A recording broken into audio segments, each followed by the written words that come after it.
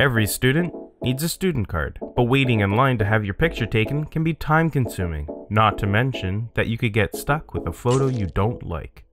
You can speed up the process and ensure you get a picture you like by submitting the photo online. To submit the photos, follow these easy steps. First, you will need to read the Protection of Privacy Statement. Once you have done this, click on the box next to I have read and understand the above statement. Click Agree. You will then be asked to log in.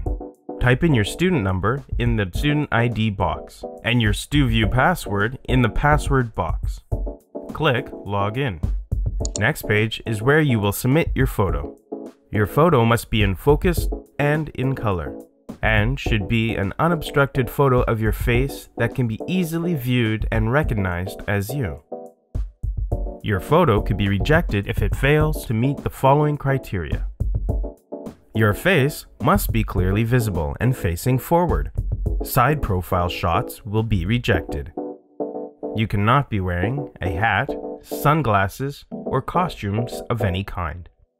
Your photo may not show anything touching or obstructing your face, such as hands, clothing, objects, or documents.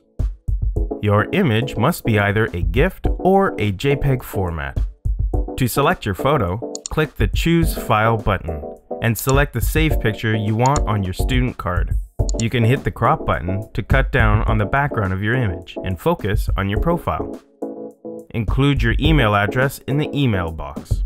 A confirmation on whether your photo is accepted or not will be sent to your email provided.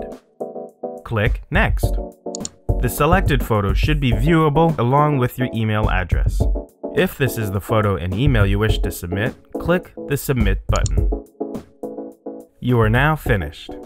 After receiving a confirmation that your picture has been accepted, you can visit the Library Circulation and Help Desk at any of our library locations to have your student card printed.